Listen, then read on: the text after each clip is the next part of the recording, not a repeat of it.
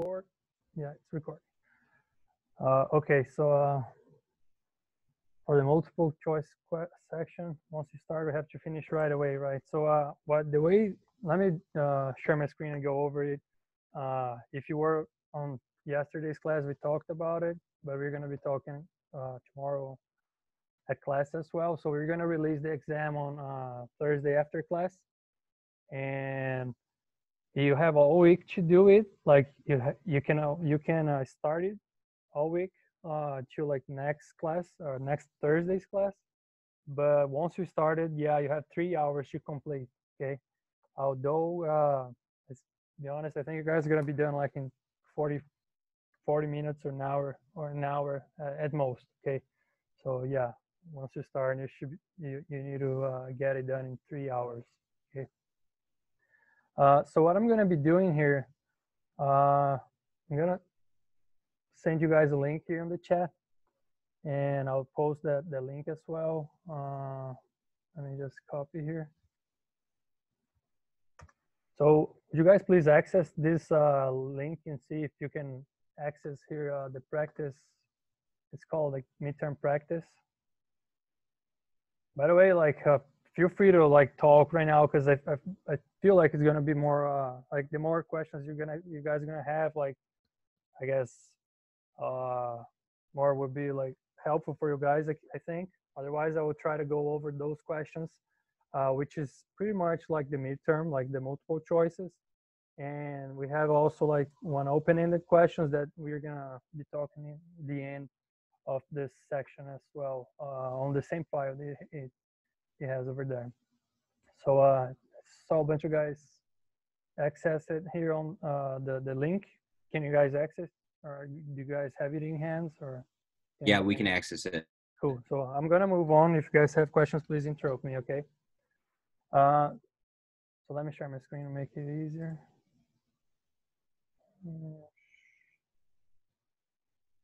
So I don't know who just joined. If you guys could just copy and paste the link if someone joined, please, so we don't have, I don't have to do that, because I might not realize. But if you just joined, please open that link that is on the chat with the practice, midterm practice, okay? So are you guys sharing my screen, or are you guys sharing? No, are you guys seeing my screen here? Can I have a yes, please, or no? Because I need to get the chat back. Hang on. There you go. Yes, thanks. Okay. So this first part is, as we said, like mostly multiple choices. But the way that we're gonna go over here, it's maybe we're gonna answer. I'm gonna like provide you the answer, but you should be able to. I encourage you to make a copy here to your drive so you can type your answers, right? Because I'm not gonna give you like this practice midterm with the answer key for that. So I'm gonna go over it right now, right? So just do a copy here, and then you can type your answers or download it and type it, right? So let's get going. So this is a table that you guys will be seeing in the midterm, right? You might have more assets, but the thing is, we always gonna say like, okay, this is some data regarding one asset or two, and other or the market. So we're always gonna tell you which asset you should use as the market, right? Which it's important, right? So for here panel A here have returns and risk. We have some annualized returns and risk, and some blanks here. Then we are also gonna give you the results of a CAPM regression, right? That you're gonna be using that to answer some questions. So first question, you will be seeing that, right? So be sure you know how to annualize, what are the annualized mean or geo mean and standard deviation for asset one. So remember, first thing that you're gonna do, or geo mean or returns, it's, let me put everything in red, probably better. It's 1 plus the return raised to n minus 1, where n will be equal number of periods in a year. So for now, this table, you should be able to read here and have here saying that it is monthly data. When it's monthly data, can you zoom in, please? Yeah, definitely. Let me just see if I can do like this. Is that better?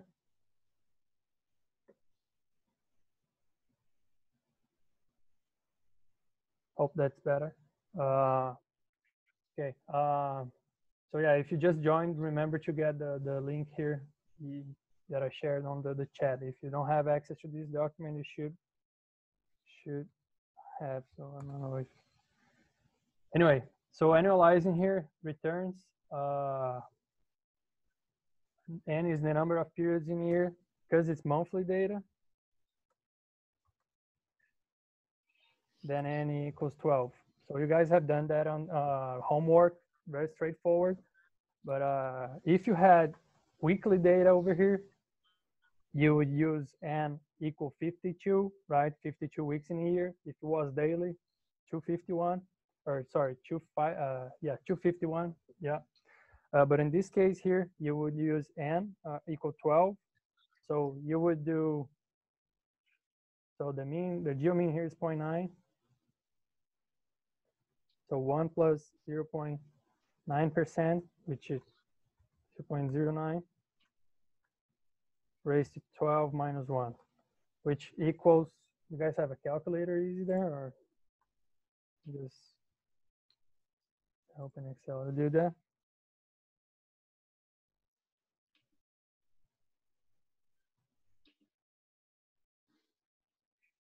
I think somebody just entered. You should be able to open the document we are seeing using the link here on the chat.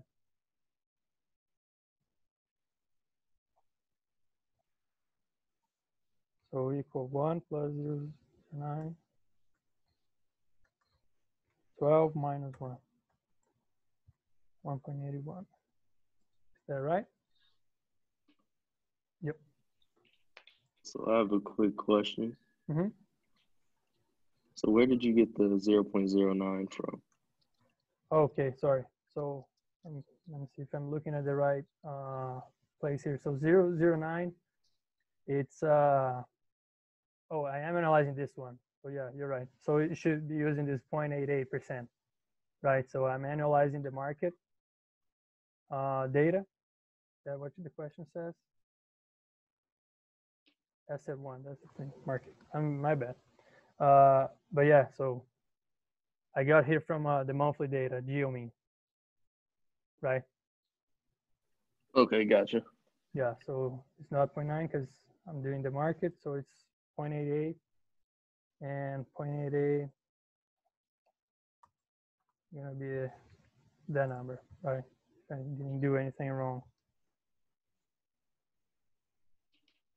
Then standard deviation, for analyzing standard deviation, remember the formula here will be like square root of n times the standard deviation, right?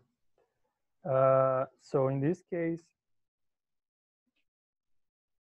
monthly standard deviation here is 7.5%. 0.275 equals square root of 12. Remember, because you have monthly data times that, so it's 25.98%.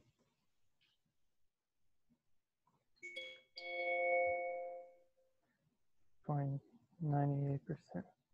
And actually, this guy here, it's got a few things that I've done something wrong here. And 0.8%.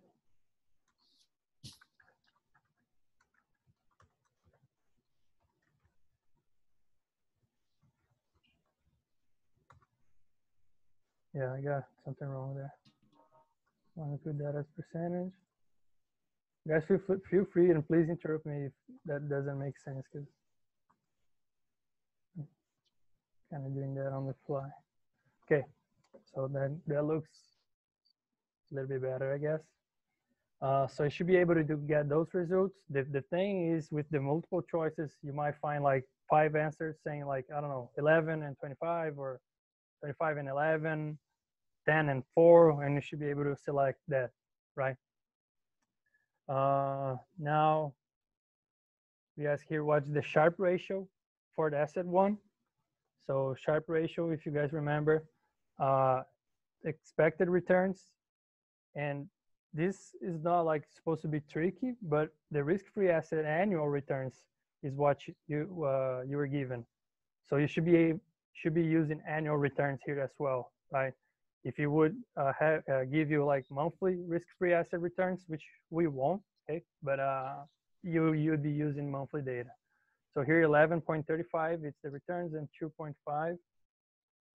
So let's do it here, 11.35% and 2.5%. So Sharpe ratio, returns minus risk-free divided by its standard deviation, 20.78. This divided by 20.78%, 0.425. Let me write down the formula here, but you guys probably will know that. Sharpe return minus risk-free returns divided by asset standard deviation.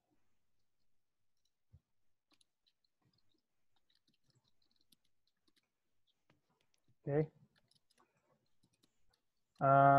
Then we ask, what is alpha and beta for asset one? And first thing that you guys are probably or might be wondering is there is no correlation coefficient here for me to calculate beta. And that's why we gave you the summary output of the CAPM regression analysis on fund one here, or asset one. Or if you have more, you have one for each, but you should be able to find here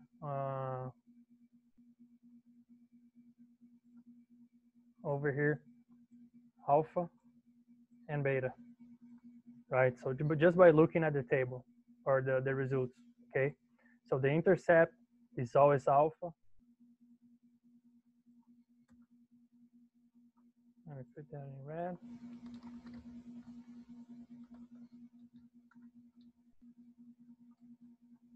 Which is equal to 0.0069, and beta coefficient. This coefficient over here, it might be a different name here, but if it's the CAPM regression, you will know that this second coefficient, or only coefficient, is beta, right? So 1.35. Okay. Okay, so just building up a little bit on that, you might ask you, what is alpha and what is its interpretation? Can someone give me the interpretation here on alpha, this CAPM alpha for this fund?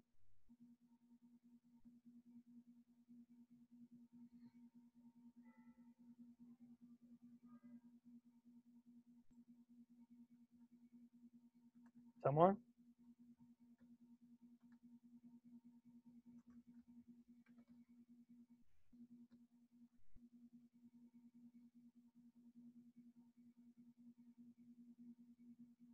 Are you guys there still? Is it that since alpha is greater than 0, it overperformed the market Perfect. benchmark? Yeah, perfect. So you find like because it's greater than 0, I would just say it that way, but what you said is also true. This asset outperforming the market or had excess returns over the market. Okay. So yeah, greater than 0. Now beta.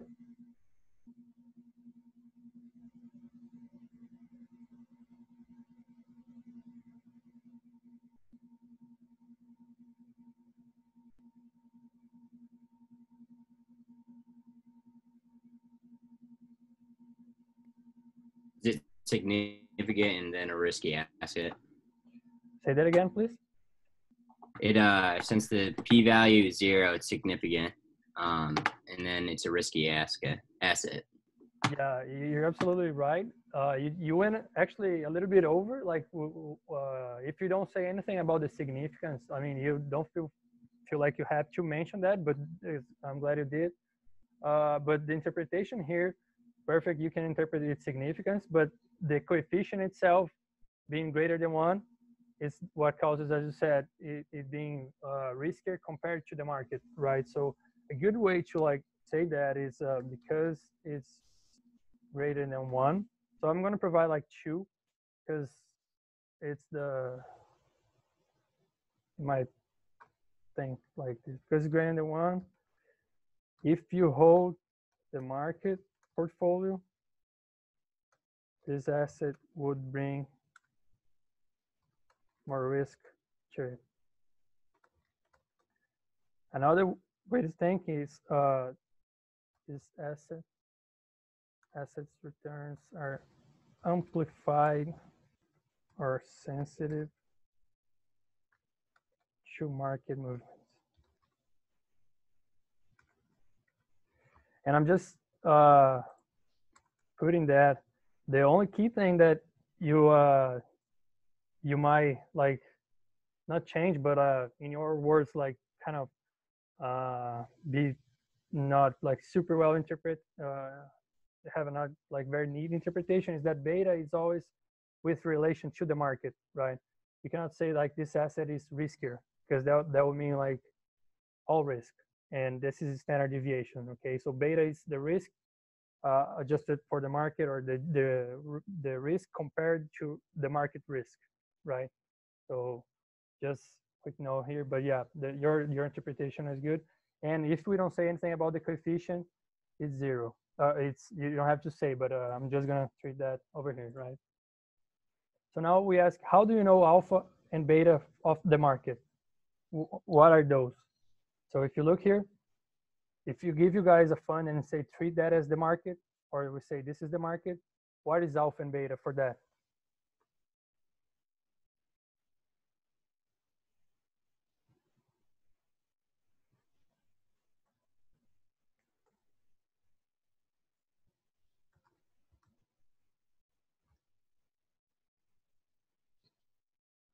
Yeah, so the beta of the market is always 1. That's how you know, like you don't even need regression or anything for beta. Now, what's the market alpha? Well, if you look at the CAPM regression, you shouldn't have any alpha, right? Because it's the market, and the market won't outperform itself, so it's gonna be 0, okay? And the interpretation that you can say like, why? It's because it's the market, like simple as that, okay? So if you say like, okay, we have this 500 index fund, treat that as the market, is because we are treating that as the market, the justification for that, okay? But so alpha under the CAPM model here for a market, always 0, and beta always equal 1, perfect. And that's why beta greater than 1 or less than 1, it's brings more or less risk to the portfolio. Now, was alpha of asset 1 statistically significant at 10%? Right?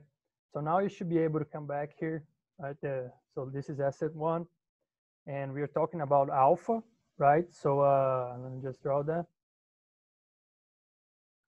Alpha, yeah, it's this guy here, intercept, and you would look here at the p-value to see if it's significant, right?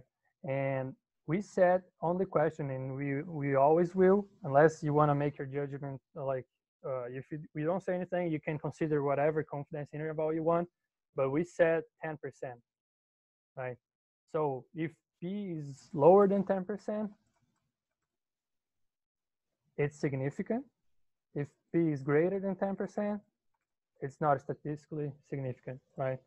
So it's 0.05, 0.25, sorry, this is equal to 25%, right? So back into the question, you would say, what was alpha? Was alpha stated? No. Its p-value was equal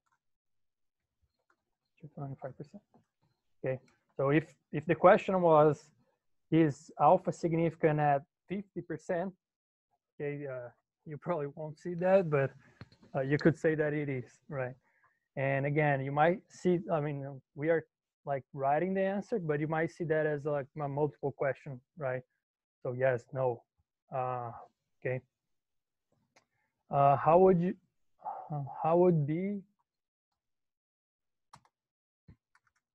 the process used to create a mutual fund and an ETF? How they differ? That's the key here. How they differ. Someone know that this one?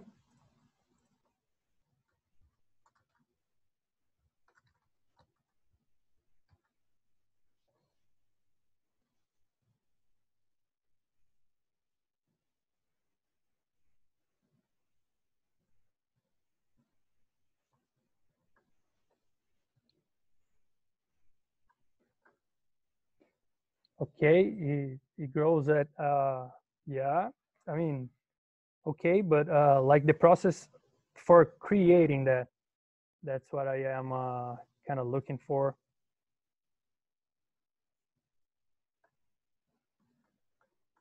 So the key difference here, I think, I lost the chat. Hang on. Looking for the chat.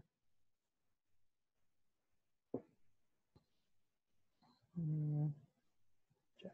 There you go. Okay. For ETFs, the difference is the fund first buy its assets and then sell its shares for shareholders, right? So first buys shares and then sell to shareholders. And mutual funds, they do the opposite. So first they sell shares, and then with that money they allocate that on assets. Okay, so first sell shares and then buy assets. Okay. So again, you might see that, and one not tricky again, but we said here like mutual fund and ETF. If we give you a table over here, we'll say like which assets are those. So let's say here it's the VFINX, the Vanguard 500 fund here. We will say here, this is an ETF that tracks. So we might ask you, what is the process of creating this and that fund? And you should be able to look here and see if it's an ETF or a mutual fund, but we will give you that information as well, okay? But this is the difference on creating them. Okay, market Sharpe ratio is 0.33. What is the best interpretation of that? Can someone say that?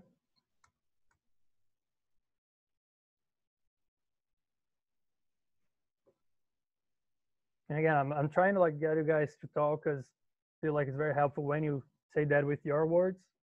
Plus, you might make me think of something related that I forgot here to say, or that might be worth it.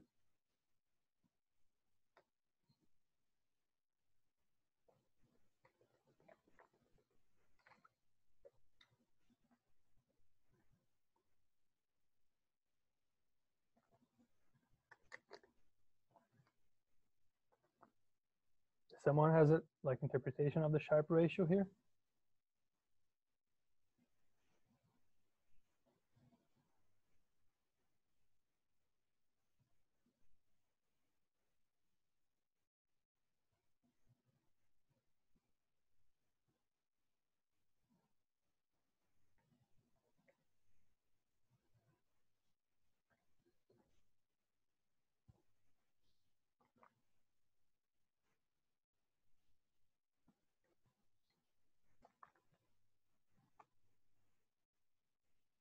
Someone?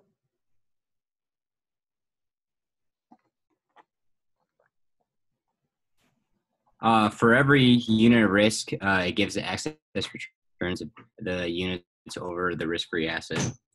Perfect. So the key point there, as you said, like excess returns over the risk-free asset. So if you see like 0.33 excess returns over the market, wrong, over another asset, no, it's over, remember the formula, Sharpe equal, I returns minus risk-free asset returns.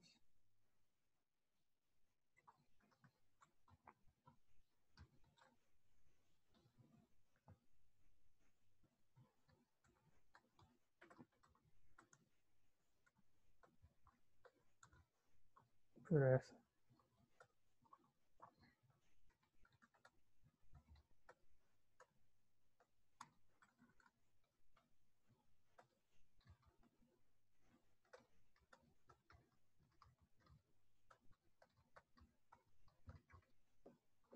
Cool. Question 10 here. Which asset would you expect to have a higher returns under the CAPM pricing model and why?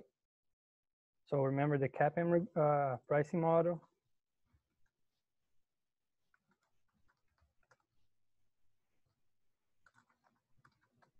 The returns of asset A equal risk-free returns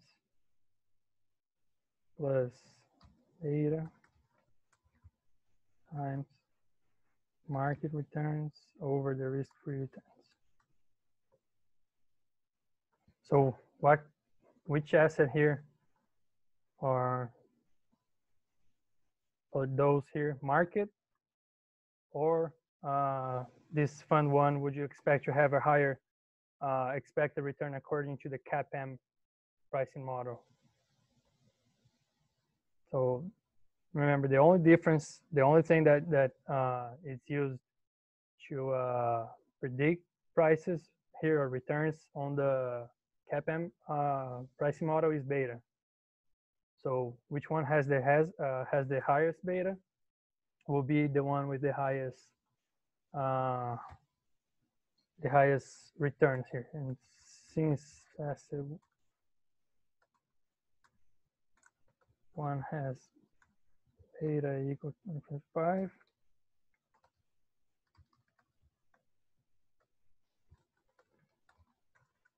and we'll have a return. Got it? Okay, so moving on, we have here now a summary output of the fund one still, right? Or but now we are using the three-factor model. For those who are in tomorrow's session, we are going to be talking about the homework, and we're going to be talking about it in class. But we will ask you, or probably we will ask you here, give you the results of this regression, and you should be able to interpret some things of that, right? So first here, what is the SMB, small over large stocks, excess returns coefficient, and what does that tells you? So first of all, you need to look at the coefficient, minus 0.54, which means, is there someone here that was yesterday in class or did homework and remember from the videos, what does that mean? What does it tell you? This particular coefficient over here?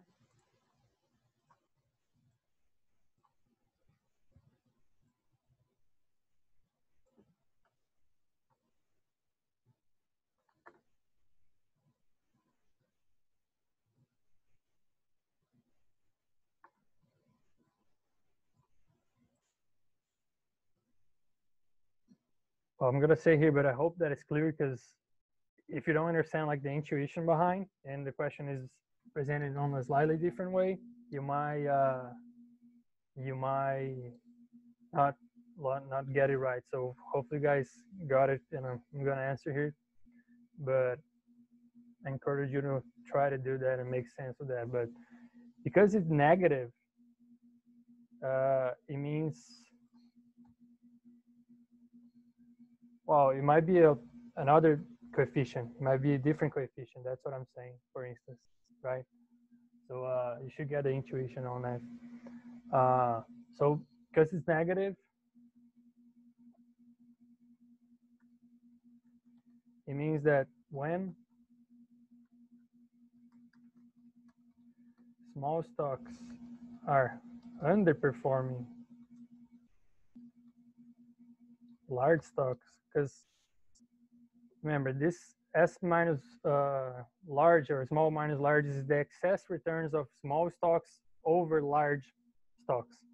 So the way that you can interpret that, when small stocks are underperforming large stocks, the fund is doing well, is likely to be doing well, right? So you could also say the opposite, right? So when small stocks are outperforming large stocks, the fund is not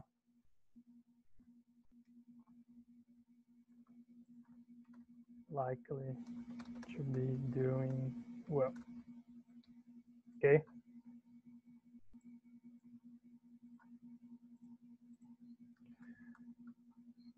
So this is what it tells you.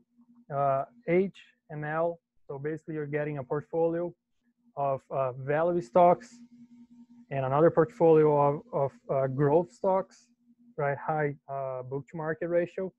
And you are doing the same thing that we did, for instance, when you are regressing that and you are getting the funds returns minus the risk-free asset. This is value stocks portfolio minus growth stocks portfolio. So what you see, if you had the data, you would see the excess returns of value stocks over growth stocks. So the coefficient here, you should be able to find it here. It's minus 0.98.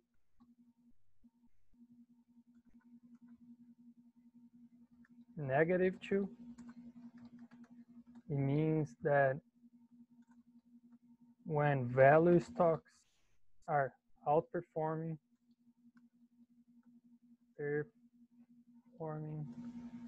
growth stocks,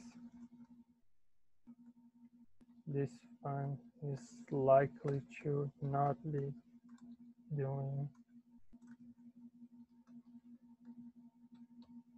And same thing, the opposite. If growth stocks then are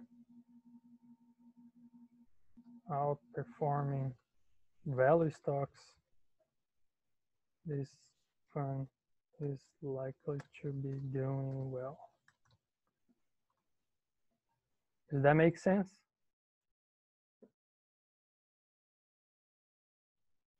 So think of that, the relationship between them is negative. So if you hold everything constant but that, it's a negative correlation. So when value stocks are outperforming growth stocks, because it's a negative correlation, right? The fund is not doing well. So you can interpret it that mean like saying either one.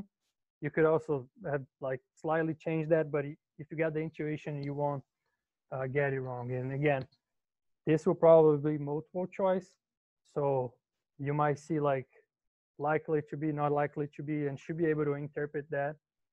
You could also have interpret the coefficients here, but probably on betas we won't ask anything. We might an alpha, and alpha here is not significant as well, right? So beta for market, so it's the market minus the risk-free, is the same of the CAPM beta.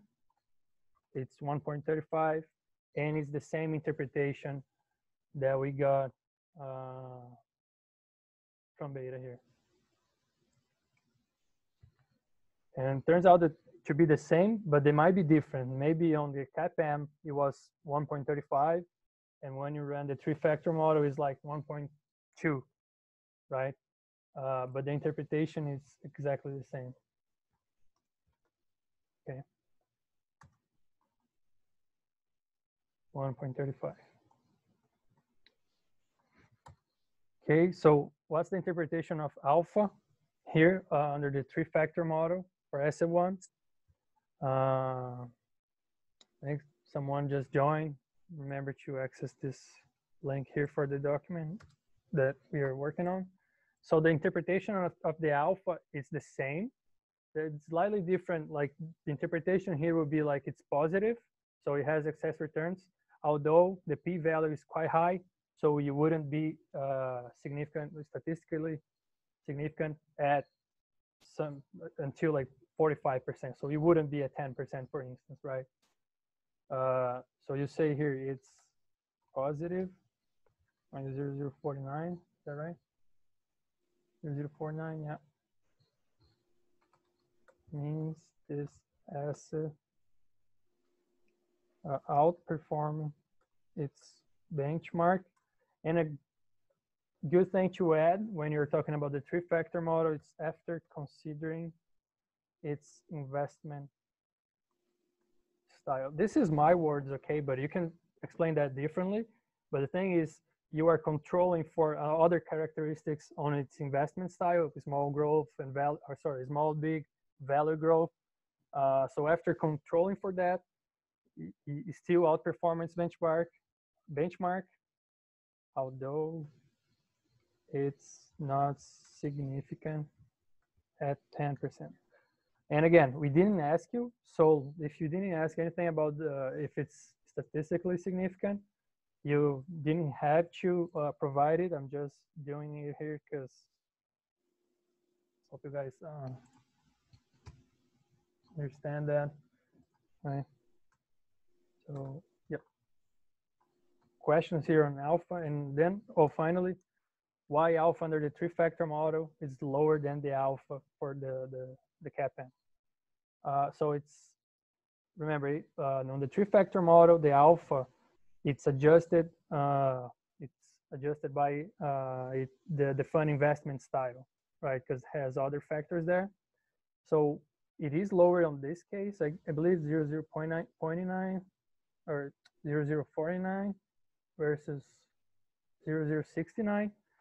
So after considering its investment style, its benchmark was increased a little bit. That's why alpha, it's the excess returns is a little bit lower. So a good maybe explanation, again, this is my words.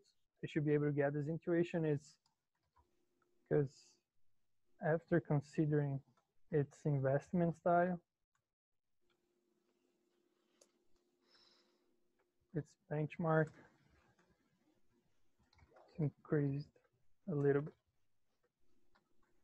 And the intuition behind is try to think on a fund that invests in small and growth stocks or small and value stocks, which are known to outperform large and growth stocks.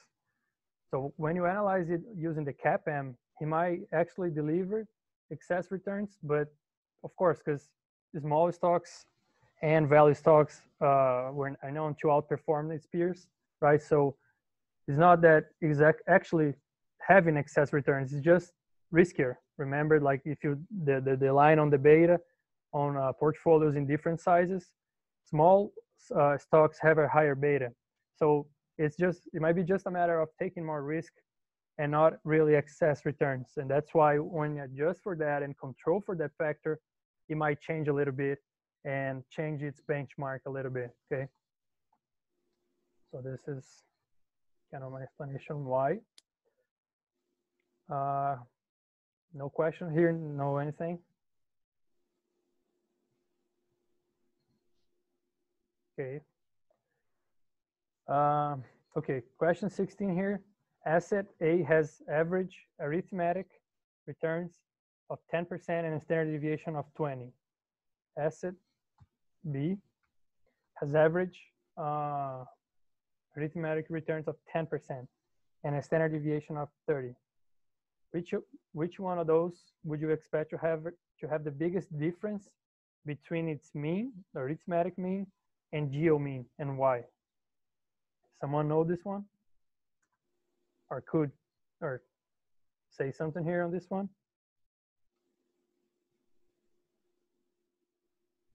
I'm gonna try to put like, hey.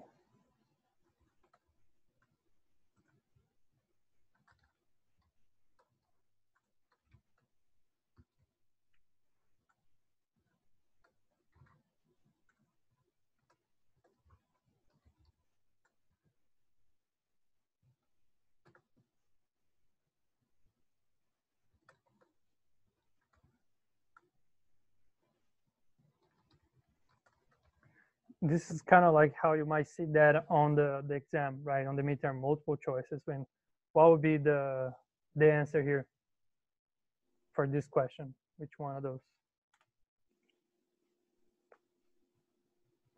Exponential high average return and have much higher geo means. Yeah. So if you have a higher average, you might have a higher geo mean as well. However, like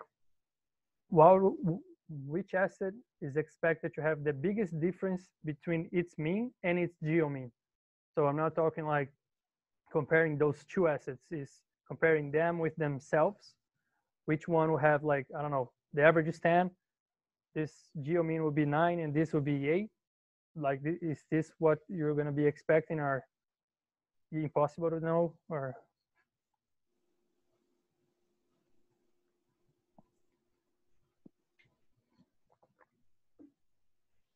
hopefully you guys are just shy. But remember, the difference between the mean and the geo mean gets bigger as the volatility of the asset is higher, right? So in that case, you would expect asset B to have the biggest difference between its mean. So its geo mean will be lower than asset A because they have the same returns. But if it was something like that, the difference between its mean and its geo mean will be higher as the standard deviation will be higher, okay? So this one will be, and actually, if they both had just like positive returns, you might not see that, but if there's one single negative returns on that period, then the geo mean will be lower, and then the greater the volatility, the greater the difference between the mean and the geo mean, okay? What best describes market efficiency? Again, we're gonna be, I think we talked about it last class or yesterday. If you are on the Thursday's class, you're gonna be talking about that tomorrow. But if you believe in market efficiency, or what describes market efficiency, good way to think about it, it's, remember, if you believe that you cannot beat the market, and why not?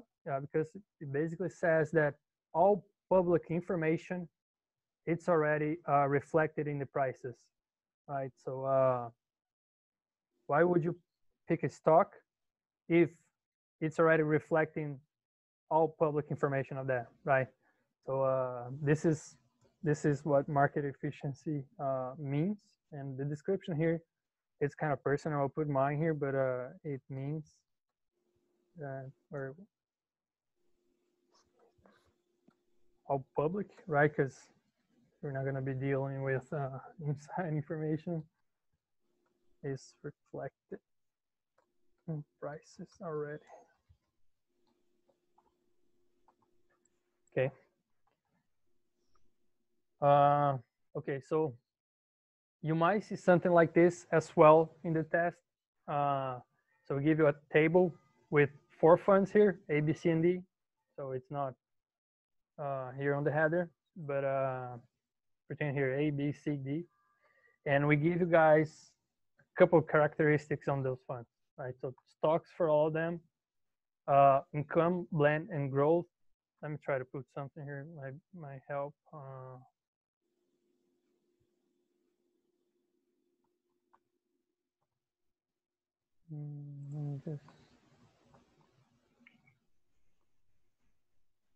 I'll put that on now.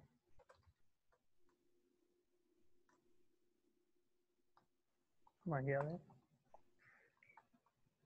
Profile over here. So we're talking about that box that it's coming up. Maybe not. There you go.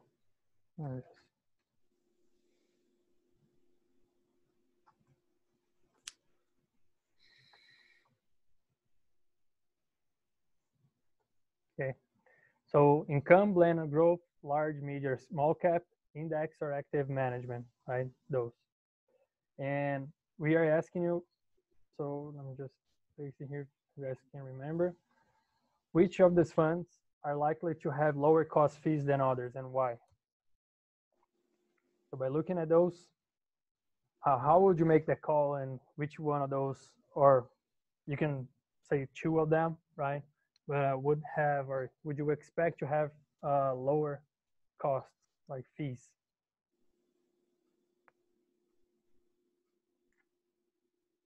It's C. C, yeah. Why? It's income and large, so and it's indexed too, so it's going to take the least amount of work to work with. Okay. So Lower returns as well. yeah, perfect. Yeah. So like lower returns, lower risk. Although the fees, it's actually like just because it's index. So you can compare like index and active. Okay. So you would say like maybe A and C here. I would put because both have indexes here. Maybe this one is following, I don't know, this one S&P 500 and this one the S&P, I don't know, small cap.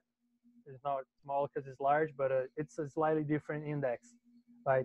So both index fund usually have lower fees than others. Okay, it's index. But then what is said here? I'm gonna jump into 20. What are the following better ranks the funds from highest to lowest risk? So like I'll put just rank the funds from highest to lowest risk. So as you said, like C here, incoming large will be the least risk that you can have, right? Which is going to be like a little bit more riskier.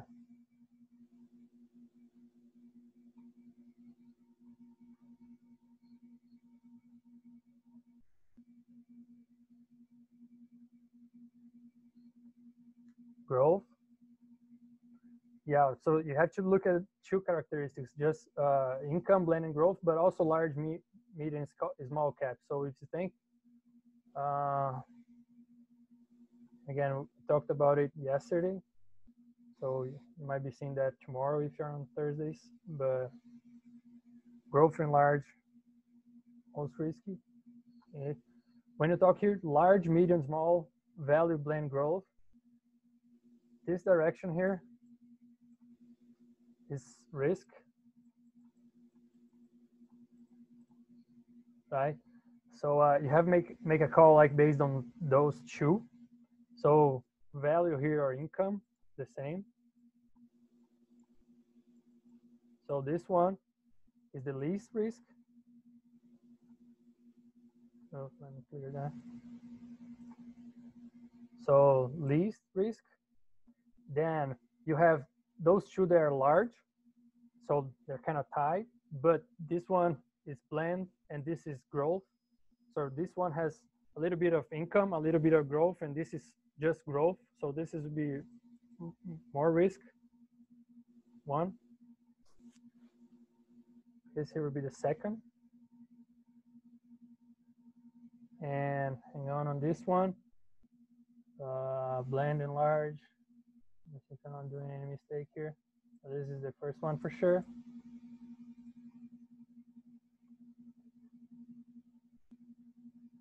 Then you have large, blend growth.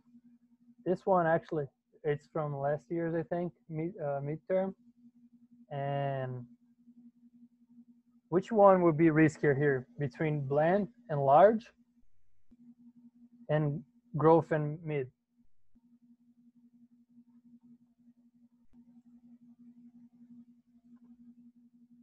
Blend large, growth and mid. Growth and mid, I'd say. So actually, like, remember the risk thing over here? They are kind of the same, right? So it's kind of difficult to say. So in this case, like those those two ones would be like the same. I would rank them as the same, and growth, growth large, blend, mid and growth, mid growth, growth blend, growth large, and where's the other one? One is over here, and I forgot the other one. Growth and large. Growth and large. So those three you can rank for sure, but those two you can. But you should be able to find that this two will be like in between this one, which is the minimum risk, and hang on, am I saying it right? No, I get confused again. Let me restart that and work that through that with you guys. Okay, so income large is the first one for sure, right? Income and large. Then we have bland and large. Let me put the second one. Bland, large.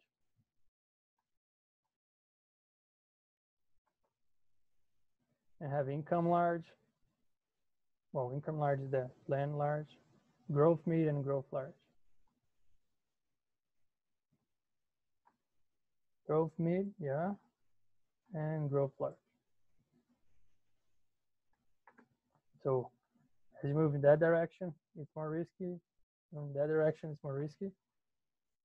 This one will be the most, second, third, and fourth. Does that make sense? I'm sorry, I made a mistake. I made a confusion here. You need to think on that. Hopefully I'm not wrong here. You guys agree with me?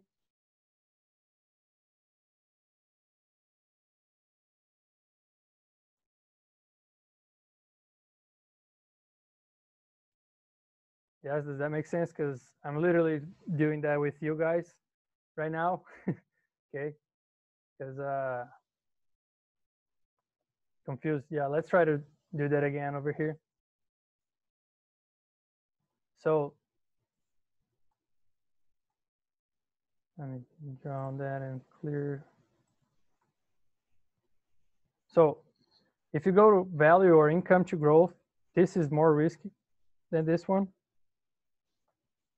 right? If you have large and small, this is riskier than this.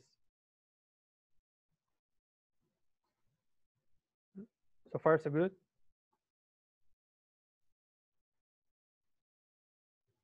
Okay. Now we have those 4 funds here. I'm gonna have to zoom out. I'm gonna actually not have to, but so we can see everything on the same screen over here. Okay. Now let's call this A, B, C, and D. Which one has the least risk of them? So least that you can have is value and large. And value is the same for income. So this is C over here. Right? So let's do our classification here, plus C is here, like the least. Our more riskier, like which is the riskiest one of them here? If you want to put this, B, growth mid, A, bland, large, and growth large. B is the most risky, right? You guys agree with that? So is the one that goes more to the right and more down here. So B will be over all the way here. Right? So this one we did, this one we did. Now between those two, which one is riskier between them? So they are on the same size here. They're both large, but then this is the tiebreaker. So yep, D here because it's growth will have a little bit more risk, and A over here. So that would be the answer. Is it clear now? Does that make sense?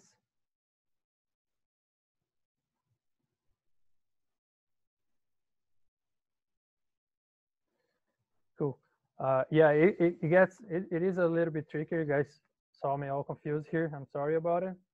But if you have like doubts, just plot them as we did here on the morning box, the Morningstar category box, and it will help. So this is gonna be B, highest, and I don't remember anymore. It's A, D, C. right? Hopefully that's right. Okay. Now, 19, which funds would likely be held by people that believe in market efficiency, and why? So again, you can pick two if you want. But what is market efficiency? And if you believe in that, what do you believe? Remember, you believe that you cannot beat the market. So what do? Just buy the market, right? So here, if you believe in market efficiency, you would just buy index funds and try to keep your costs low, because there's no point in investing on active management since you cannot beat the market, right? So you would pick A and C, or C. So A or and C.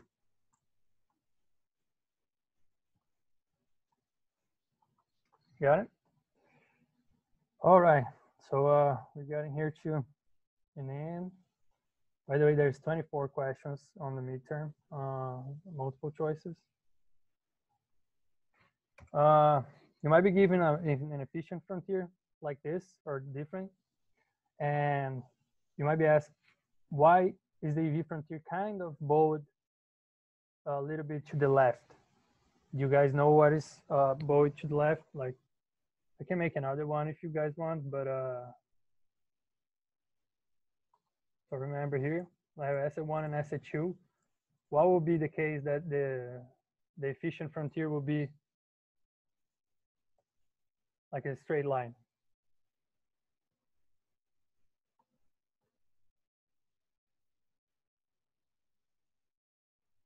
You guys remember from, I think, homework 2, the 2 assets? If correlation coefficient between them is equal 1, it's going to be a straight line. If the correlation coefficient is lower than 1, but not -1, so let's say 0, then you're going to be seeing it kind of bowing like this. So it's lower than 1. Now, if finally it happens to be -1, oops, which you won't find it probably, but it will be all the way here touching this axis and coming back. So essentially you have like a risk-free portfolio if you have a correlation coefficient of -1 between them. So because it's a little bit kind of bold to the left, the explanation for that, it's because assets in the EV frontier have correlation lower than 1. Okay, so they're not perfectly correlated. They offer some risk diversification benefits, and that's why it's a little bit bold to the left. Okay, I'll put that in red.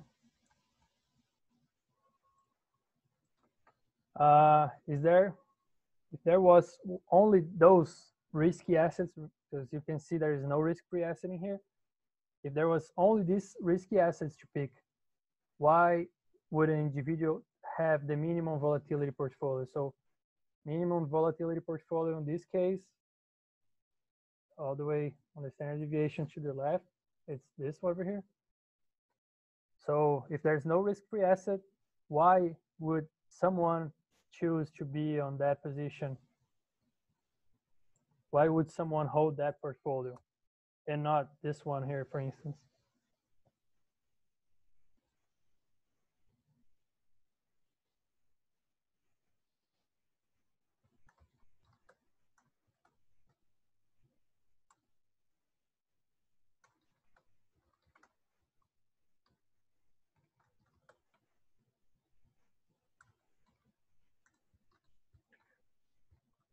Oh yeah, sorry.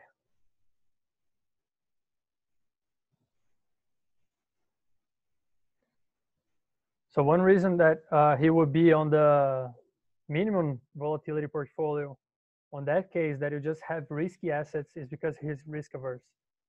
As his risk preferences are more towards like risk loving, he would hold like riskier portfolios at the EV frontier, right? So that's why he will hold the minimum volatility portfolio. Now, if an individual that believes in the market is efficient, or not here, but had these assets and the risk-free asset, Tibius, what portfolio would he pick?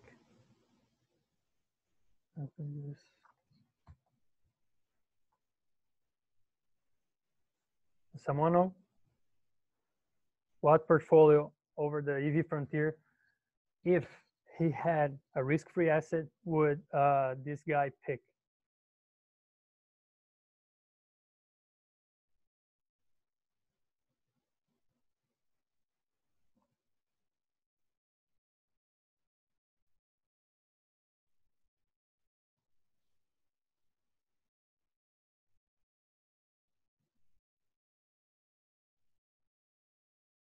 Someone have a guess?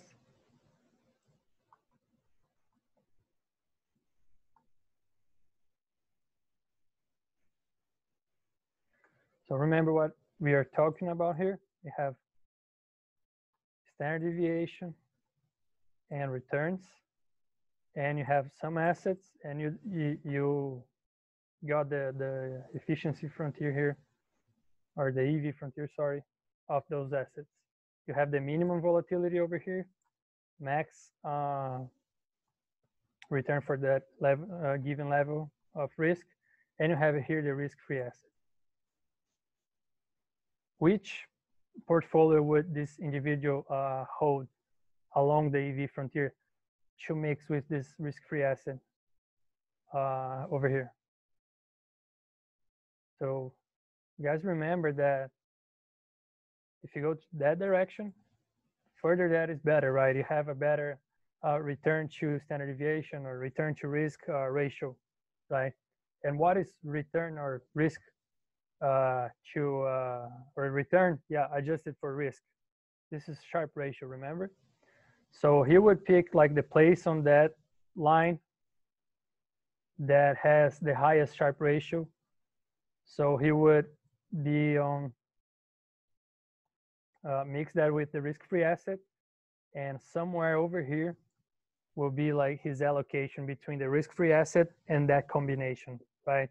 If he's more risk loving, he might have more of that portfolio instead of the risk-free rate. And if he's more risk averse, he would have minus of that portfolio and more risk-free rate. But he will be over here if he believes that markets are efficient and you have this risk-reward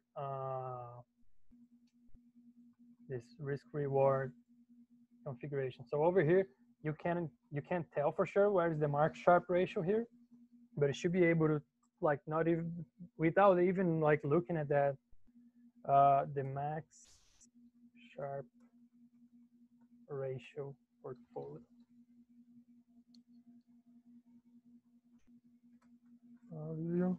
And mix with the risk-free asset according to its risk preferences. Does that make sense, guys?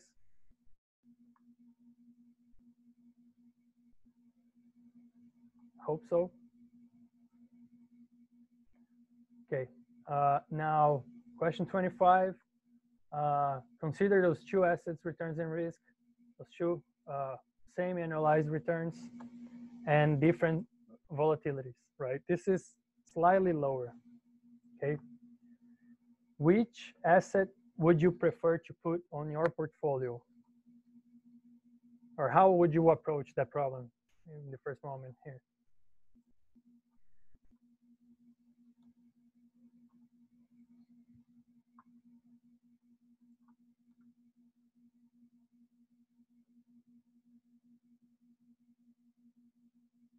Would you do a Sharpe ratio? Would you just look at their annualized return, just at their volatility? So it's clear that this is lower, this is the same. Okay, so the second one has the highest Sharpe. right? So yeah, perfect. You would pick that one. However, you would not pick the one just because of the Sharpe ratio, right? So here, it's impossible to know. Right. And the reason on that is because you don't know your portfolio, and you would need the correlation coefficient between them to see if asset one or two would be would give a best risk benefit for your portfolio. So if we ask like, is this true? Like if you had two assets and one has the highest Sharpe ratio, is it preferred to an asset with the lowest Sharpe ratio in your portfolio? The answer would be like, depend on my portfolio. I think about that. If I hold just tech stocks and I'm bringing Apple to that, Apple has a very high Sharpe ratio. Or would you prefer to have maybe, I don't know, a bond fund or I don't know, a fund that invests in gold that has a lower Sharpe ratio, but a correlation coefficient which is very, very lower than the Apple with your portfolio, right? I hope that is making sense for you guys. So the answer here depends on the correlation with my portfolio.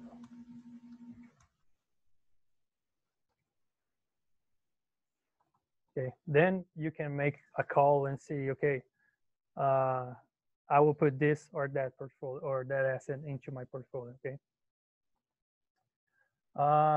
Okay, over here, I think this is what we had on the lecture notes once, okay? So I'm not gonna go over it, but if you guys, let me do that real quick.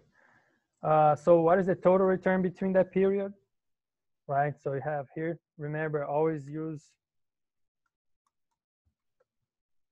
the adjusted close price and period return equal November 1, this price, divided by, so it's the whole period, right? Or October 1st here. So October 1st, adjust price, and you can do it -1 because you want the total return between those two periods. So it's just one period. Hope that makes sense. Now the second question, it's slightly different. Then it's the monthly return to that. So then you would use returns equal last adjusted price divided by first adjusted price, and 1 divided by n -1, n equal number of periods. And you would count here. So like October 1st, so it's have 1, 2, 3, 4, 5, 6, 7. Skip the dividend, right? 8, 9, 10, 11, 12. So 12, and remember, take 1 out of that because you want the intervals, the monthly. So n equals 11.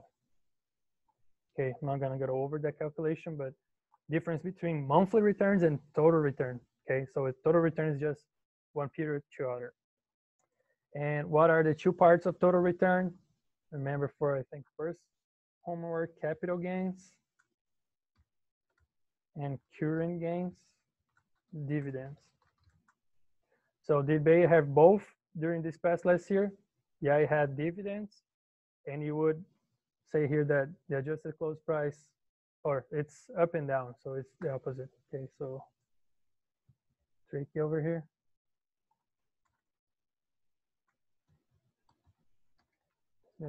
Yeah.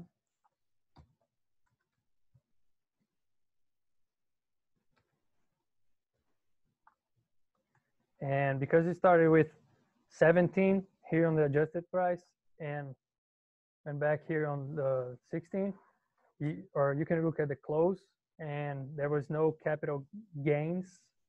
It was losses, but yeah, it had capital and current both over here, right?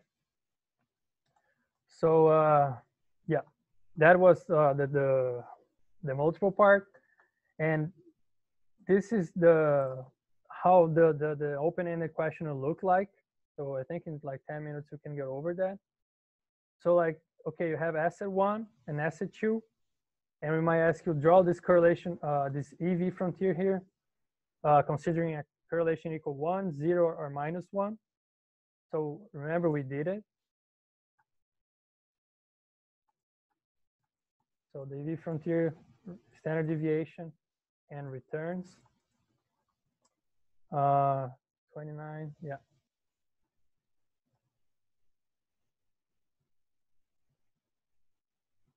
Current gains and capital gains.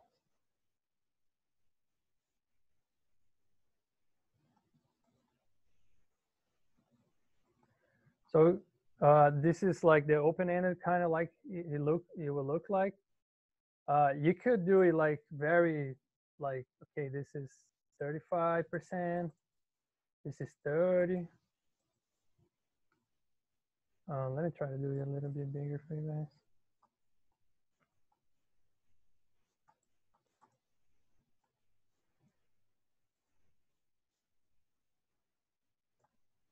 And 12%, 12%, so 12 and 35, and those are two assets. And if correlation equals 1, the EV frontier will be a straight line.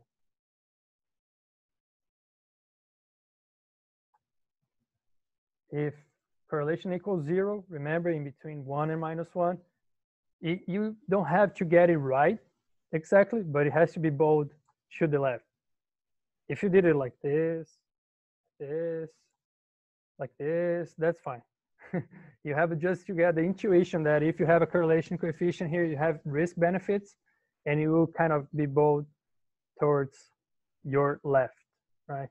Finally, if it was -1, then you have to go all the way here, touch it at some point in between those returns, and come back, right? Because if you have two assets with a correlation coefficient between -1, you can do pretty much a risk-free portfolio, right? Because when one loses, the other wins, and the other way around as well. So if both wins on average, you don't have risk at all, right? So if those returns are positive, you'll always win. So this is the three possibilities of the EV frontier, okay? On the midterm, that is a question open-ended like for the EV frontier. If you don't want to draw and you want to use that homework one, remember homework 2, I think, key review, yeah. There's the two asset portfolio thing there. You can as well, okay? So if you're not sure, you can go here and go 1 and see this is 1, -1, and see how it is changing. I probably have something wrong here, right? And let me put here some standard deviation. There you go. Okay. So you could have put it there and see what's the shape of that. Okay. And if you're asked to draw, you can also like copy that and paste there. Okay. So don't feel like you have to build another one. If you want to use that, that's perfectly fine, unless you have the intuition behind it and got it right. So like, if you are advising a risk-averse person and you have available those two assets, assume that the correlation is 0.35. Okay, so let me put it there just so we can have a clear. And the risk-free asset is 2.5 annual return. So 2025, 0.2, 0.25. The other guy is 1230. Correlation 0.35. Risk-free asset, this.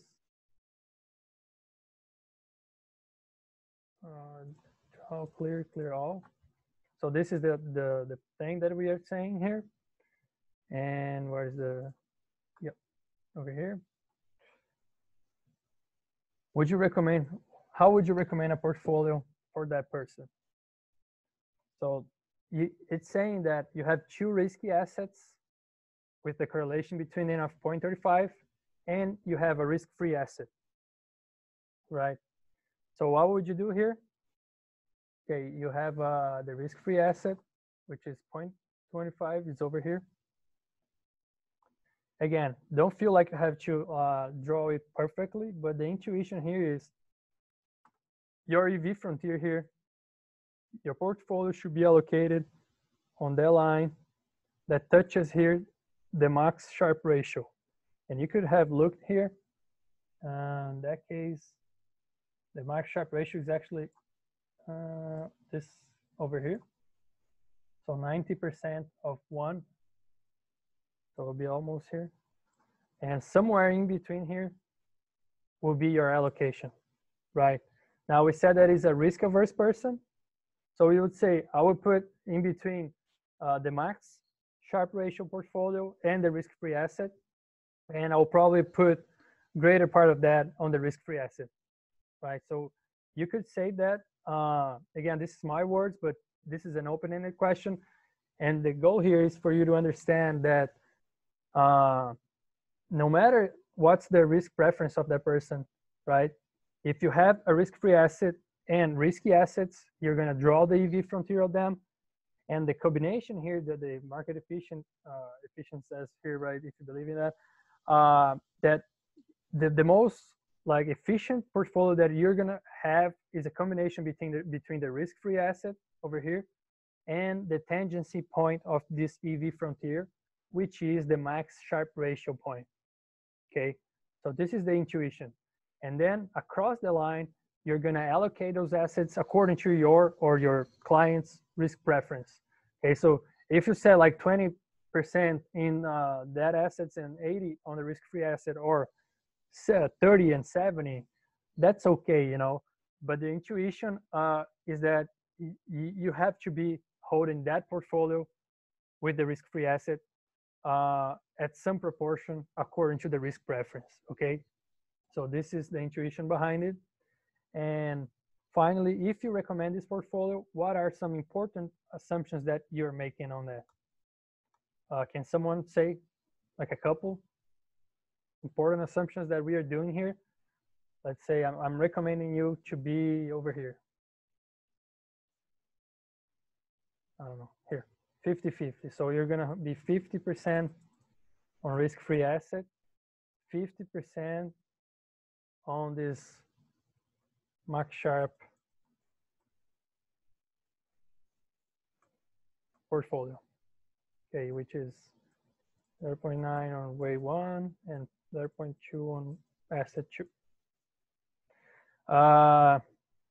What are the assumptions that we are doing or that we are relying on while making all that calculations, intuition, and doing that recommendation? Can someone say a few assumptions here? Or 1 or 2, I don't know.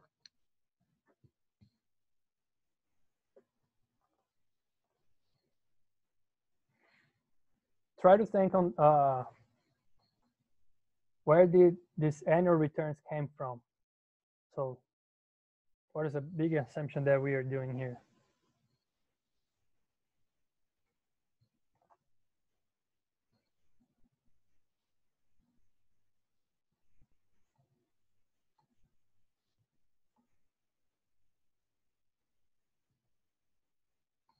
Right?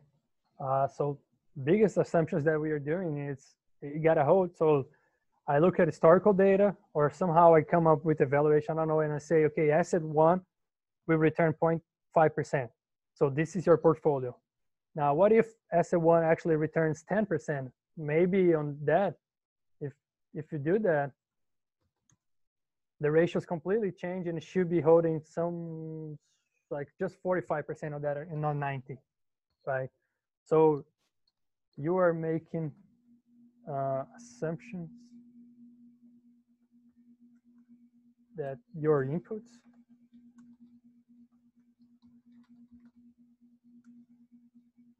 standard deviation and correlation coefficient will be held, let's say, or will be achieved. If you're looking at historical data, the assumption is that this asset will perform as it did on the last 20 years, right? But you're making that assumption while making that recommendation, and you got to make it clear, right? Because I mean, this is an optimization problem, which is kind of easy, but remember, garbage in, garbage out on any model. So if you have like a very bad estimation of the expected returns, there's no optimization problem that would solve that. Okay. With that, I think I covered everything. I try to go slowly. We took 1 hour and 20 minutes, but I think on the actual exam, you're gonna go those multiple choice answers and probably be done in less than an hour. And the open-ended question would be something like those 3 here, probably like 1 page at max. Then you should be able to explain this intuition on the EV frontier, or how to allocate a portfolio between risk-free asset and risky assets, right? And assumptions that you're making, okay? I'm gonna stop sharing my screen here and ask you if you guys have further questions, or you want me to go back at some point, or. Oh yeah, no, you're welcome, man. Hopefully it was helpful. And if you stick with that and you know what we just covered, you should be able to score like 100 easy on the test. Okay, no surprises. So yeah, that's it.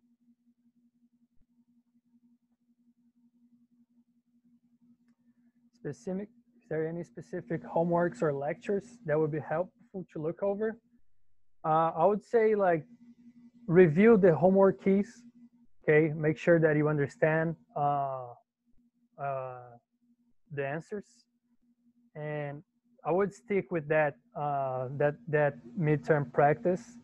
So if you don't know one question specifically of that, please look at that question at the material. Okay, so there is no like a specific homework or something. They're pretty much all homeworks here. So if you don't know a term or something, go back, but use this as a guide. I think that's a good guide. And yeah, I will go back on question number 2. So let me share my screen again.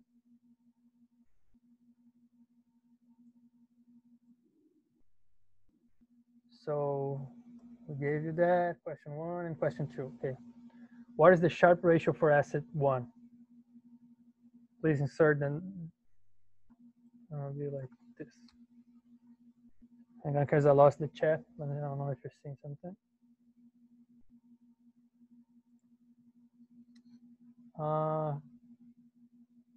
For review, how do you know? Thanks. Okay. So just a second, Brian, is he still there? Did you get question 2? Got it?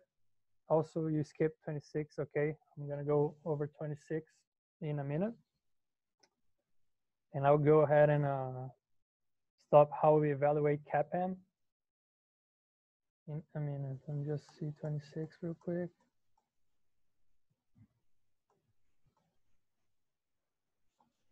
Oh, yeah, so 26 is, yeah, and this is not a question. So this is the announcement for the table and those 3 questions, okay. Now, can you be more specific on how do we evaluate CAPM? You mean like the regression, or you mean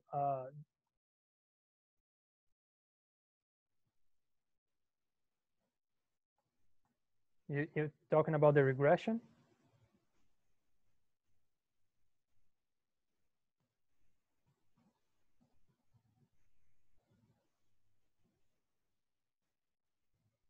Just confirm if you're talking about it or not.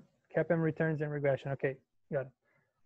So when it's done, what you're going to be looking here is this, which is alpha, and this, which is beta. Okay. The coefficients here are the numbers for alpha and beta. So alpha 0.0069, beta 1.35. Okay. This is what you look at the CAPM regression analysis. Now further, you want to look at the statistical significance by looking at its p-value, right? So let's pick a p-value as in the question. So 10%. Let's p-value. For alpha, it's 0.25 and beta is 0. So to analyze the p-value, you will see if it's If it's lower than, let's say 10% that we got here, lower than, it's significant. If P is greater than 10%, and we said 10% in the question, but if you say 5%, you're going to replace that by 5%, okay? Then it's not statistically significant, okay? So here, 0.25, it's 25%, right? Is greater than 10%, so it's not statistically significant. And beta is 0, it's lower than 10%, it is statistically significant. So you would say, okay, this asset here had a positive alpha, right? So remember, alpha means excess returns, in this case through the market or the benchmark. So this asset on that period of time had excess returns over the market. However, that excess return is not statistically significant or is not statistically different than 0. Okay, so this is how p-value plays a role here. So although it is positive, it's not significant. So statistically, it's the same as 0. So you're saying statistically, at 5% level of confidence, this asset did not outperform the market. Okay, and same thing for the beta. You could have done that, and same thing you would do this interpretation on the three-factor model. You would just be using here alpha. This is beta 1 or beta of the market, beta 2, beta 3. And those are the p-values that you can understand exactly like the same. Positive alpha, it had excess returns. However, very high p-value, 45%, greater than 10%. Statistically, not significant. Statistically, not different than 0. So this asset did not outperform its benchmark, statistically speaking, okay? Does that answer your question?